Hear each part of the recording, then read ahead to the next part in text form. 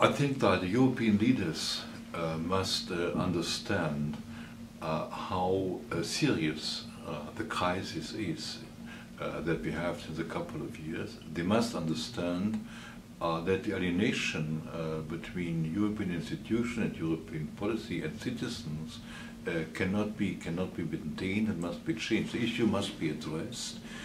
And my view is that many European citizens are disappointed because they feel that the European integration process has not delivered what it originally promised: peace, security, and especially also prosperity. So it's important to demonstrate that the European Union can deliver, and for that I think a very determined policy of political and economic reform is needed in the European Union.